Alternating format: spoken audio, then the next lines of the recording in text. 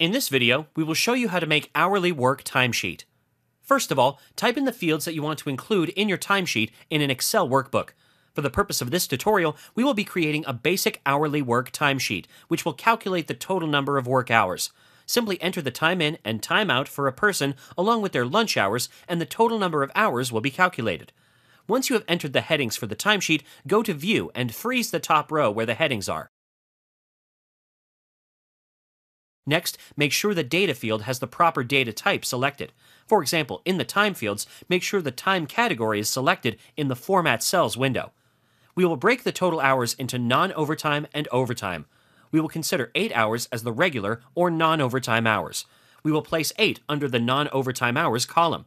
In the overtime column, we will enter the formula equals to sum, bracket open, H2 minus 8, bracket closed.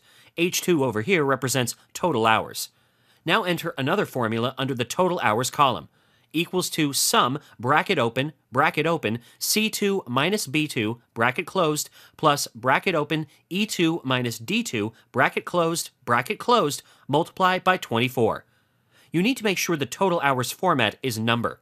Now fill in the data for a certain date. You will see that the total number of hours will be calculated automatically as per the formula.